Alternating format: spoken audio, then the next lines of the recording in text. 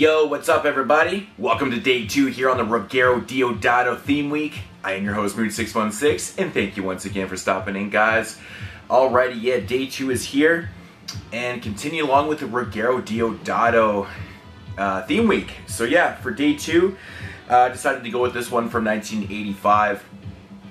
This one is a little different because it is more of a blend of action and horror and thriller and all those type of genres put together and you know, whatnot and stuff. So yeah, from 1985, and this one is called Cut and Run. This one right here is starring so many familiar faces. It's got Richard Lynch plays the drug cartel leader in this one. You got appearances by Karen Black. So many familiar faces in this one. Leonard Mann, he's the camera guy in this one. Willie Ames, who was the guy from Charles in Charge and 8 is Enough. The goofy guy from Charles in Charge, which he actually plays the boss's son in this one. Who else is in this one? Michael Berryman, and actually at the time, Ruggero Deodato's girlfriend, which her name is Valentina Forte, very, very beautiful girl. But yeah, and oh, actually, and who else is in this one? Eric LaSalle from ER. So there's a lot of familiar faces in this one. Like Ruggero Deodato says in the beginning of this film, he kind of introduces the film. He says, you know, it wasn't really necessarily a low-budget film because, you know, you got lots of really good American actors and stuff in there, which, yeah, it shows, man, lots of familiar faces. Emily Blount, who plays the lead in this film, unfortunately, she passed away, I believe, a few years ago in 2010, so that's unfortunate, but yeah, getting into the plot of this one, centers around your two main characters. Emily Blount, she is a film reporter, a TV reporter. Anyways, she is, you know, very, very ambitious and whatnot. So one day, her and her camera guy, they're, you know, investigating this series of grisly homicides and whatnot around the city and stuff, which ultimately leads them to the Amazon jungle. So what's happened is all these murders and stuff that are taking place are actually, you know, they're all due to this drug cartel that's down in the Amazon, which is run by Richard Lynch's character and stuff like that. Also, not only they were just investigating these grisly murders, along with the grisly murders went along with her boss, his son was actually kidnapped and has gone missing too. The two stories collide. They end up in the jungle, and now they got to basically fight for their survival because they got to fight against these, well, basically to survive against, you know, the drug cartel, and of course, what's in the jungle, you know, you got all these crazy deadly animals and whatnot and stuff like that, and of course you've got, Richard Lynch's cartel is actually run by like these crazy cannibalistic, you know, native tribe members and stuff like that too, so you got all this going on and whatnot. So basically the premise is they have to go into the jungle to, you know, get her story along with saving her boss's son, which is played by, what's his face? Willie Ames. I'm so bad with names. But anyways, yeah, so you go into the jungle. Anyways, that's the premise of your film right there. Now my thoughts on this one, really, really fantastic film, man. Really fun stuff. It just captures, it's so Ruggero Deodato. He basically, when he introduces this film, he kind of says that, you know, he didn't want to make a Cannibal Holocaust 2, but this is what he wanted to make. A more kind of action thriller, you know, kind of horror related, ultra violent type deal. You know, basically Cannibal Holocaust, you got the whole reporter thing going on there. This one, you got the reporter and ending up in the jungle also. But this one's more of an action film.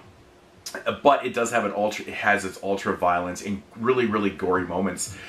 With that said, man, this version is the fully uncut version. If you ever watch Cut and Run and it's cut, you're missing a lot of basically footage from the film. It's really unfortunate because the cut version is terribly cut. Like, it cuts out all the gore, cuts out full scenes in the film.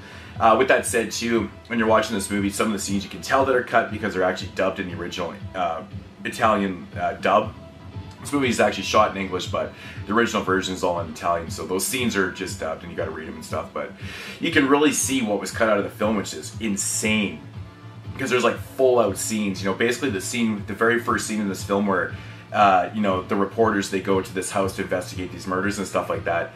That whole scene is cut out. It's just a massacre and the whole scene is cut out and whatnot. But yeah, Ruggero Deodato fashion, really intense, awesome gore in this one. Some really nasty gore and shit like that.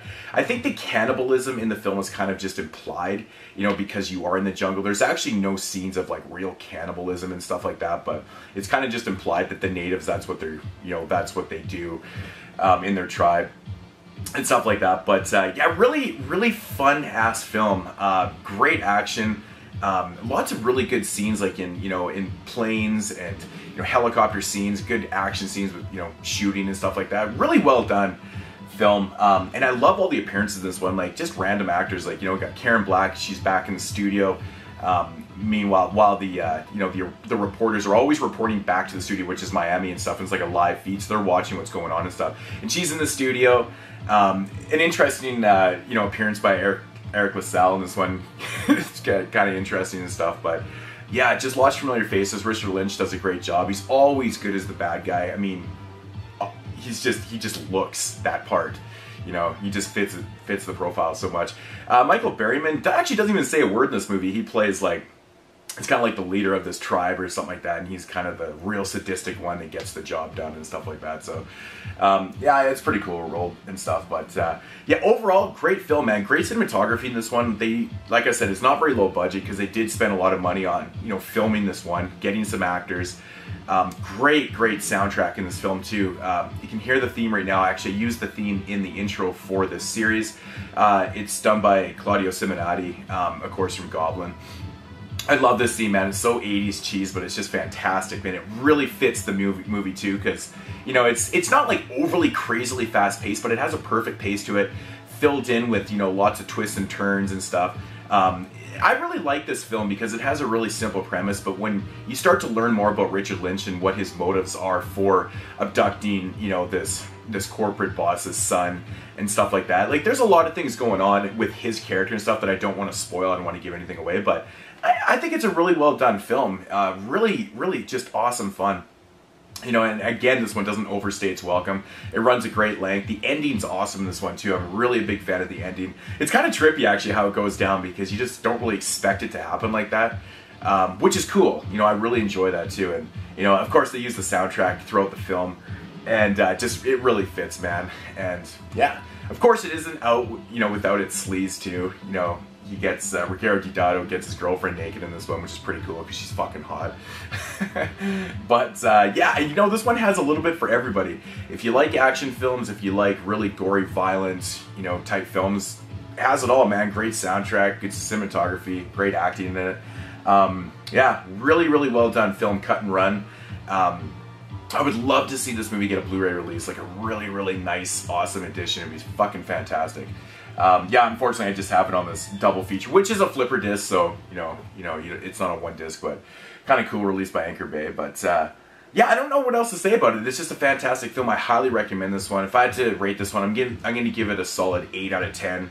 I think the film does have a little bit of room for improvement, but just minor gripes, man. There's really nothing wrong with it at all. It's very entertaining, and yeah, you just can't beat that soundtrack, man. It's so awesome. Yeah.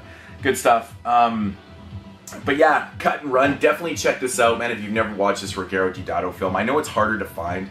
Unfortunately, the single released by Anchor Bay is way out of print.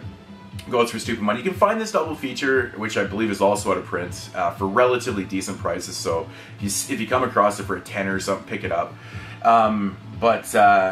Yeah, cut and run. Fantastic blend of ultra violence and horror, gore, and action. Love it. Great stuff. And yeah, that's going to do it for day 2 here on the Ruggero Deodato week. Hope you enjoyed that review. And yeah, I'll be back tomorrow with day 3. All right, guys. Peace out.